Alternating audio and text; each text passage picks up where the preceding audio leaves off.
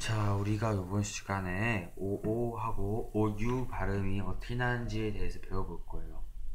만약 O 하나 있으면, 레터 O 하나 있으면 발음은 그냥 O 발음이 나는데, 만약 O가 이렇게 두 개가 있을 시에는 발음은 바로 U로 바뀌어요. U. O하고 U가 같이 있을 때도 U나 U로 바뀌어요. 자, 그래서 B-O-O-K는 book라고 했죠.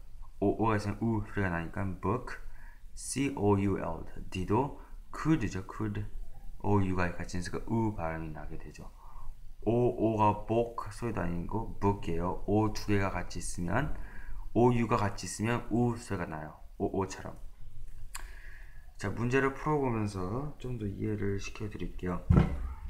Read each sentence. 각각 문장을 읽거라. Circle the word that has the same vowel sound as cook and wood. 자, 여기에 단어들이 이렇게 많은데 여기서 cook하고 wood, o하고 ou 소리 나는 것을 동그라미 칠하는 거예요. Write the word on the line to complete the sentence. 그리고 그 단어를 여기다 쓰라는 거예요. 밑줄 친 부분에. You might, you may, you should not litter. 자, 여기서 OU, 그 발음이나 소리 나는 게 뭐가 있을까요? 그쵸, should.